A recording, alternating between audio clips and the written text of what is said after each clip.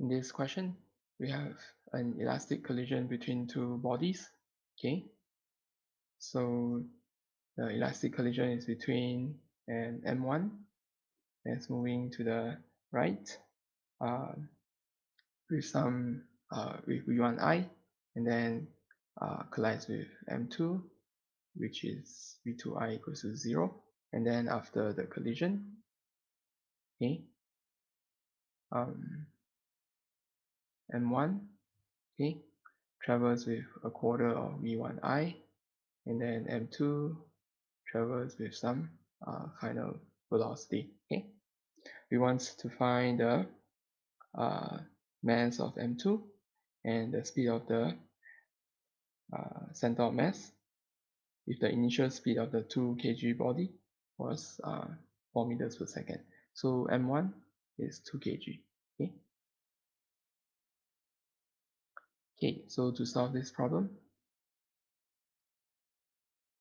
okay, so the situation is an elastic collision between a moving object and a stationary object. So we can actually use the formula V1F is equal to M1 minus M2 divided by M1 plus M2, okay, times V1I, okay, because this is an elastic collision. Right, so and we are given that V1F is a quarter of V1I, right?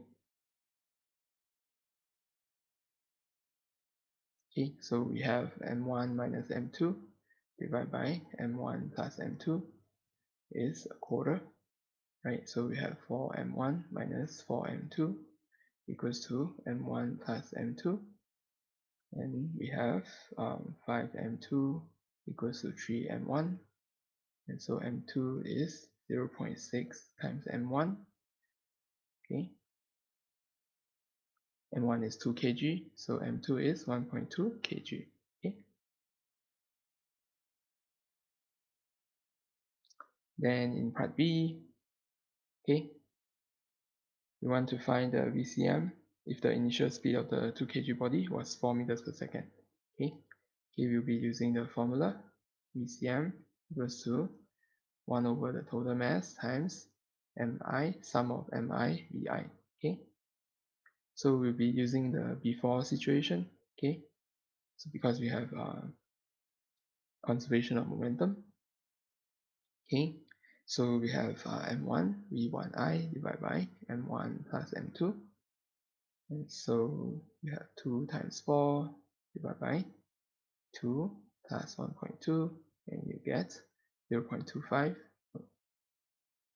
It's actually 2.5 meters per second. Okay, so this is the answer for part B, and that's all for this question.